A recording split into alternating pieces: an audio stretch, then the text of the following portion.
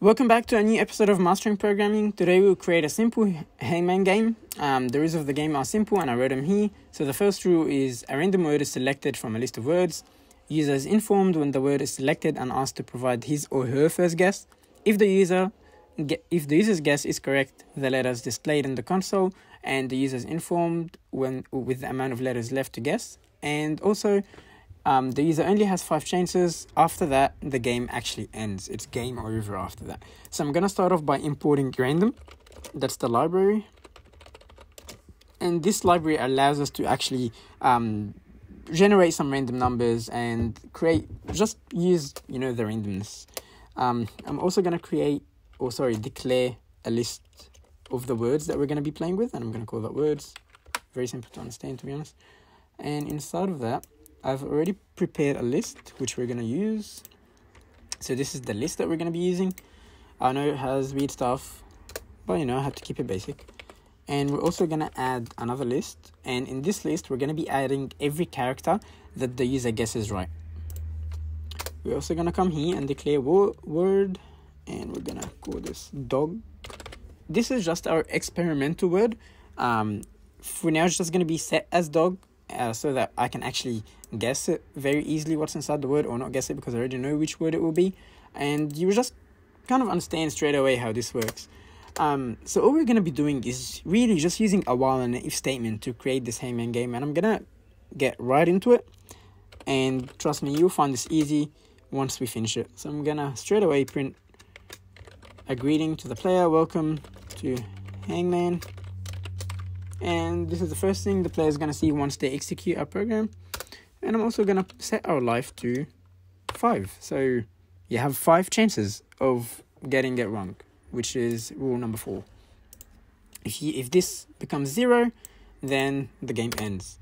So like I said, because I want to keep this game going, even if the guy sort of loses their life or guesses something wrong or right, I want it to keep running until the user either wins or it becomes game over. So I'm just going to put while life is under 30.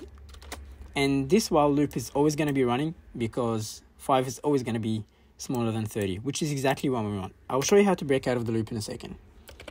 So we're going to create an object, and inside the object, we're going to be storing the input or the user's guess. And I'm going to say, wow, you guess this right. Very simple.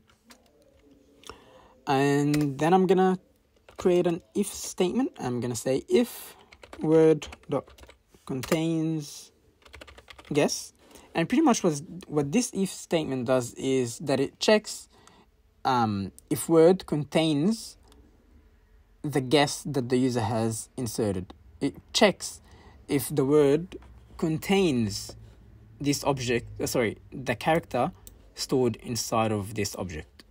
If that's true, what we want to do is print out, oops, I have no idea what just happened. Wow, you guess this right. And I just realized that we were not meant to say this here. We were just meant to say enter your first guess, because they haven't even guessed it first.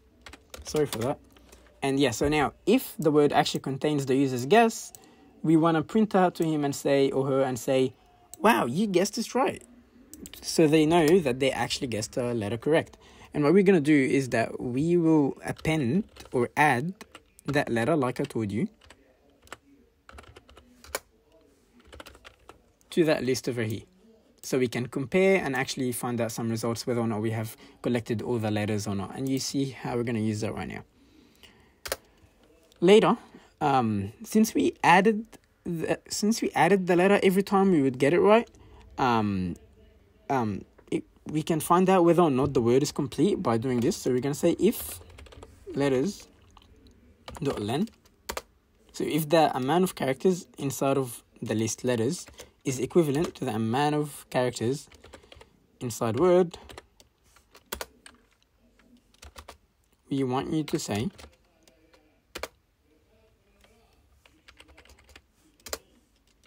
we want you to print to the user,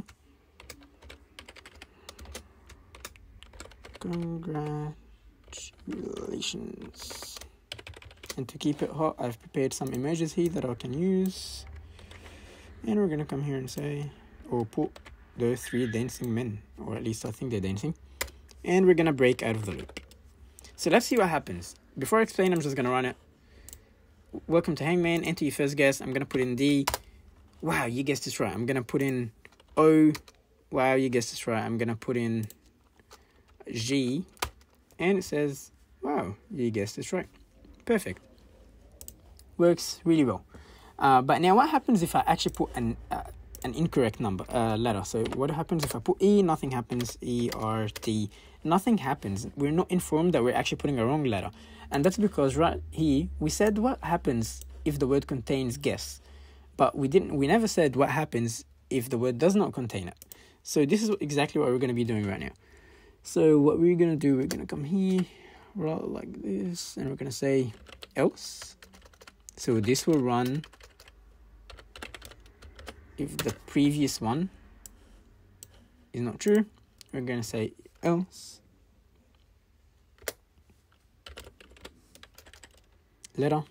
letters left. We want the user, if the user still didn't win, we just want the user to know how many letters are left. So we're going to say letters word, and this is how we're going to calculate how many letters we have left. Minus letters .len. And what this does is that it tells us the number of letters inside word, and it minuses the number of letters from the list letters from word. So if the user got 2 letters correct, there will be 2 characters here, and we know that there's 3 characters here.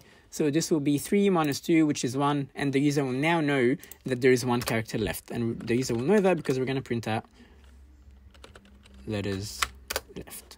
Let's check out if this actually works or not. So I'm going to run this. I'm going to say D. And it says, wow, you guessed this right, 2. So now the user knows that there is 2 letters left. We're going to put O. And it says, wow, you guessed this right, 1. And we're going to say G. And it says, congratulations, without printing this out because it understands that this code will not run if now it's equivalent. But I want to customize it more. I don't want it to just say 1 or 2 or 3. I want it to say something like, you have 1 or 3 or 2 letters left. So let's run this real quick, and I'm just going to do one example of this, and I'm going to say D. And it says, well, you guessed this right. You have 2 letters left, which is exactly what we want. So you can already tell it's all coming together. Now we want to actually teach it what to do if the user guesses something incorrectly. We don't want it to just crash or anything. So we're going to come here and we're going to go back and we're going to say else. So now we're saying if it does not contain the guess that the user is going to make, run the following code. We're going to come down and I'm going to say life minus equal to 1. So we're going to take 1 life away from this. So if the user gets it wrong, it's going to be 4, gets it wrong again, 3, and so on until it becomes 0. And let me show you what we're going to do. So we're going to say if life is equal to 0. So if the user gets it wrong all this time until it actually reaches 0, we're going to say print game over the word, and we're going to tell the user what the word was that they couldn't guess. We're going to say word. So it says game over, the word was, and then it actually prints out the word.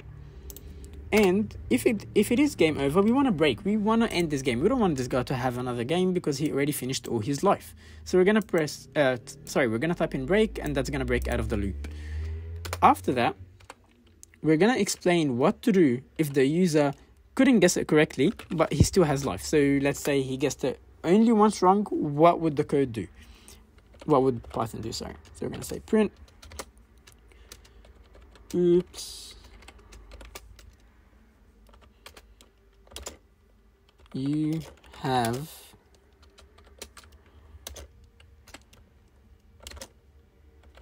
life.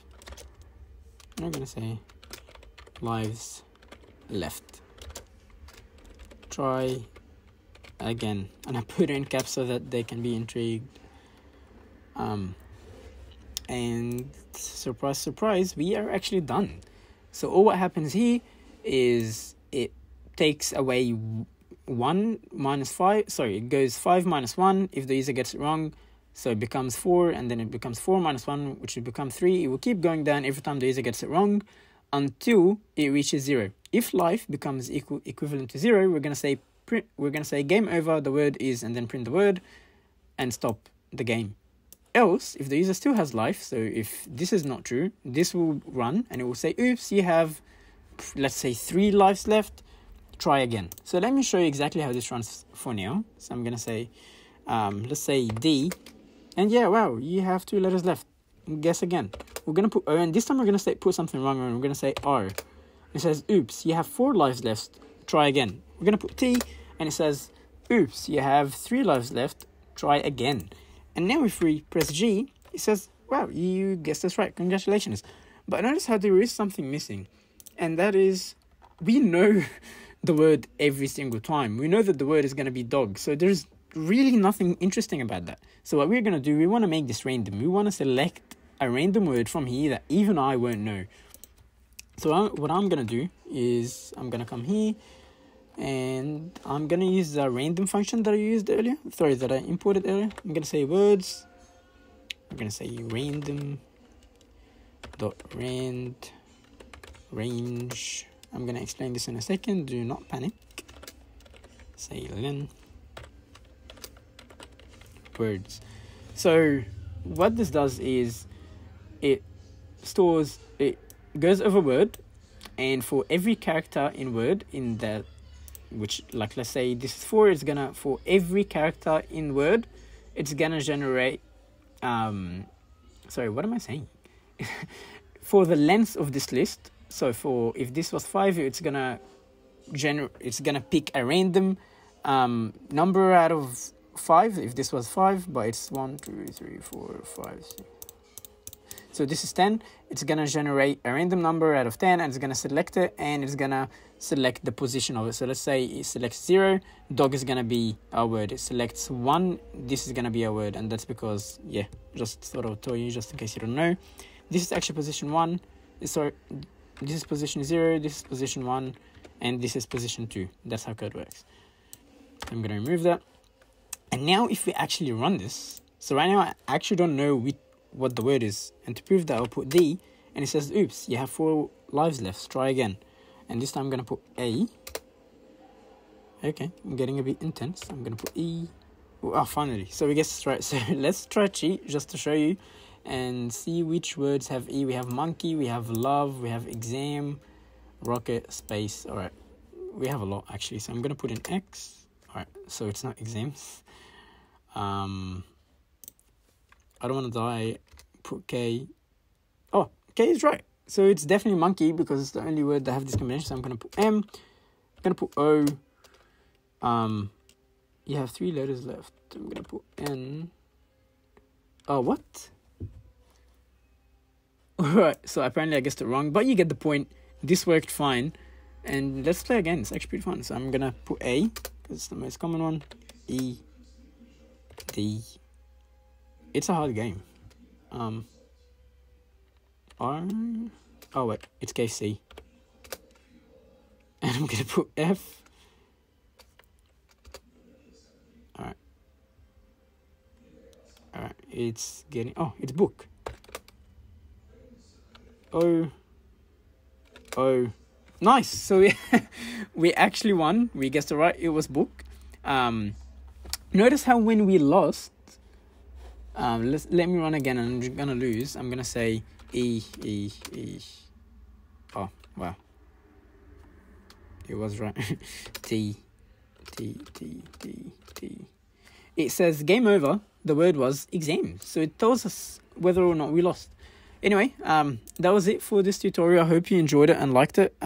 Please like and subscribe, and I'm actually really happy because we reached 27 subscribers in a matter of 4 days. So thank you for anyone who subscribed, and please continue to do so.